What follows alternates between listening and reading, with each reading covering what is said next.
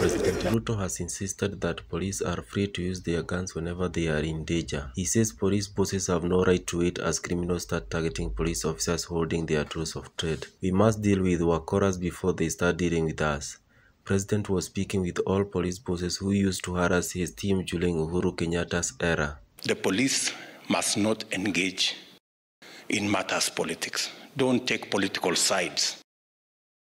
We have enough people to help us with our politics.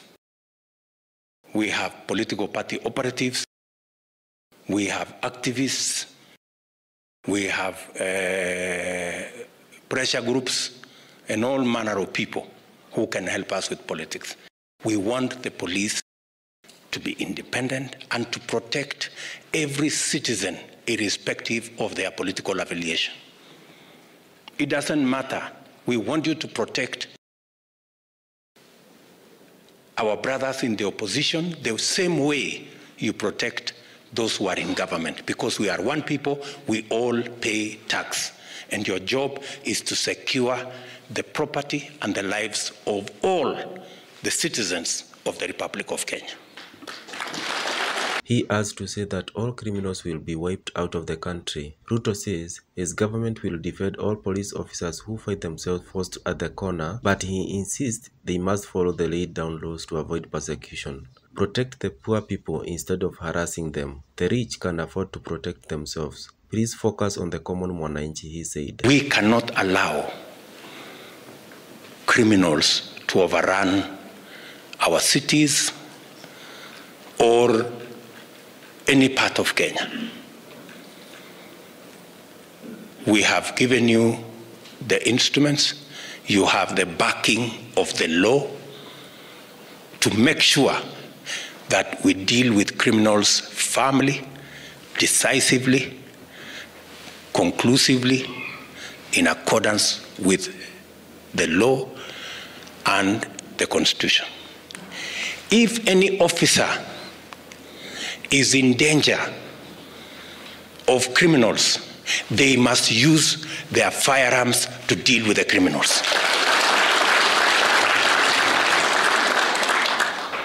Musingoje mpaka askari wetu wakawawa na wakora. We must deal with the wakora before they deal with our officers. Ruto added that police should keep away from politics, saying as Kenya Kwanza, they have enough political match to do politics. Even opposition should not be victimized for opposing the government. They should focus on protecting and maintaining peace in the country. The government of Kenya will defend every public officer, every policeman who does his job well and who refuses to carry out illegal, unconstitutional orders.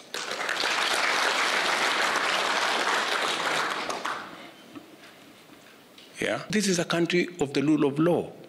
That's why we have laws. So protect, especially ordinary people, the small people, ordinary Kenyans. Protect those ones.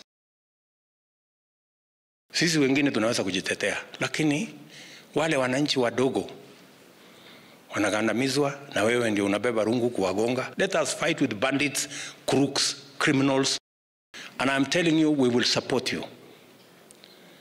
We will work with you to keep the country safe. Ruto also shared a light moment with the bosses who were left shocked as he invited them to have a cup of tea and nothing else. He says, karibu chai lakini ni ile ya kikombe. Ruto, who has been in turmoil with police heads when he was the deputy president, is seeking to revive a good relationship with the armed organs to help him achieve his goals without much harassment as the president. What Kenyans are now eagerly waiting is to see whether the level of insecurity in the city will go down and that salaries of the police unit will be increased. Bas, mimi nimeshukuru sana jameni.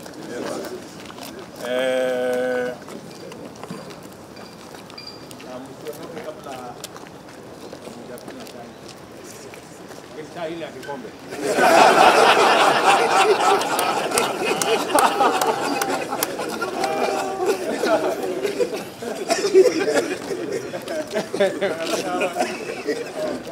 Wasiotoke bila kunywa chai.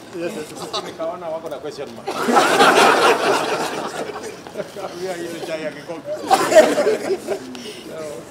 Otherwise, tusalimiane. Rudi kwa station, mwasalimie. Na salimie pia familia zenu. Muwe na wakati mzuri. Sawa sawa. Tato, panga chai. Kwa watu wasitoke bila. Sawa. Ndio. Basi mimi nimeshukuru sana jameni.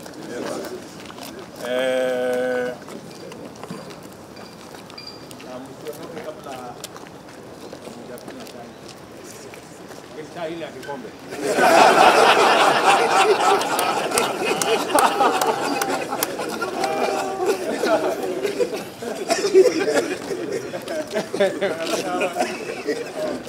Wasiotoke bila kunywa chai.